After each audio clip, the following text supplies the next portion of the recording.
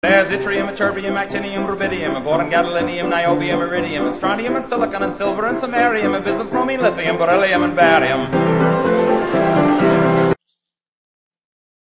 Welcome to one of the past HSC exam question videos. In this video we're going to cover this past HSC exam question, which comes from the ethylene and addition polymer chapter. What I'll do in a second, I'll read the actual question. Once I've read the question, you get about 5 seconds to pause the video. And once you pause the video, attempt the question. And then when you're ready, press play, and I'll actually cover the answer itself. So what I'll do first is I'll read the actual question. It says, you have carried out a first-hand investigation to compare the reactivity of an alkene with its corresponding alkane. A. State the name of the alkene. That's worth 1 mark. B. Outline a procedure to compare the reactivity of this alkene with its corresponding alkane. That's worth 2 marks. C. Describe the results obtained from the first investigation and include relevant chemical equations. And that's worth 3 marks. When you're ready, press pause, attempt the question, and then press play when you've done the question.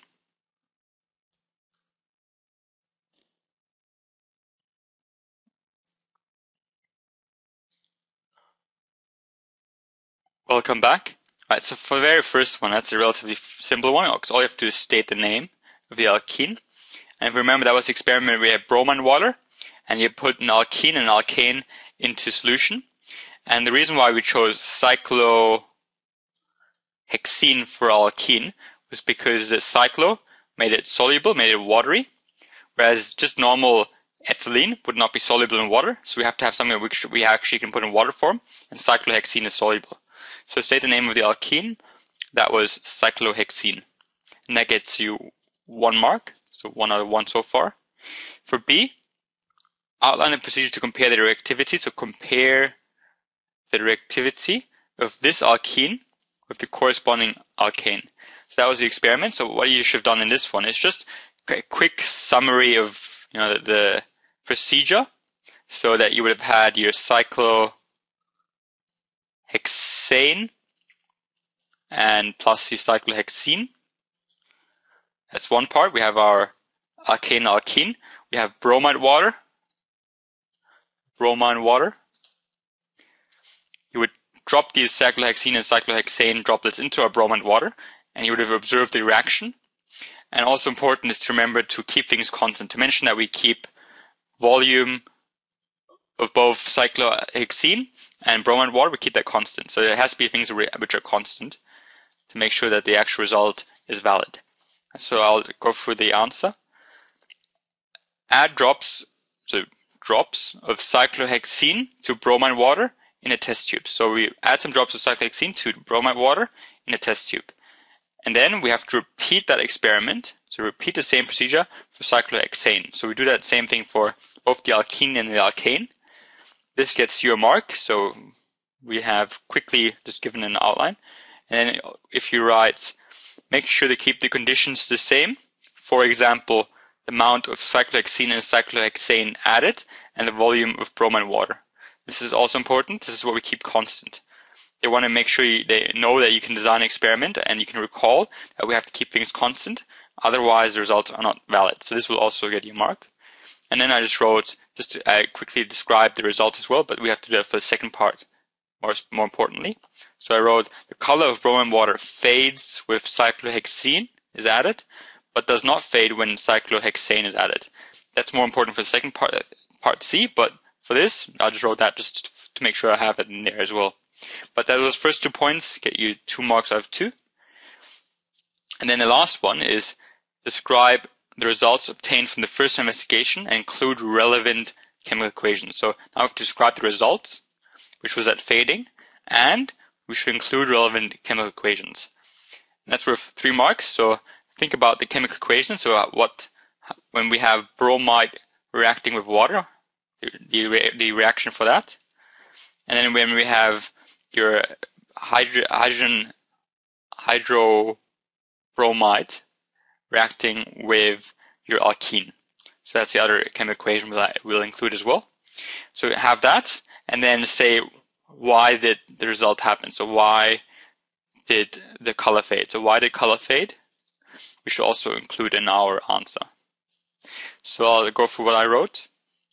I wrote, the color of the bromine water fades when, this is just a repetition of the sentence I gave for the last one.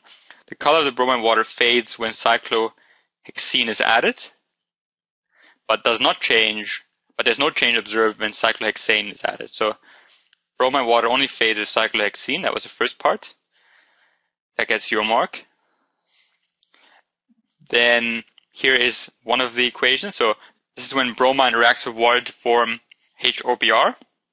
So here we have bromide molecule plus a water molecule forming HOBr and HBr. So this is what happens when we have bromide and water reacting together. So you can write that as one of your chemical equations. And then you would write what happens next. So the HOBr, which is what happens when water and bromide react together, HOBr adds across the double bond of the cyclohexene due to the higher activity of the double bonds. This is why it happens.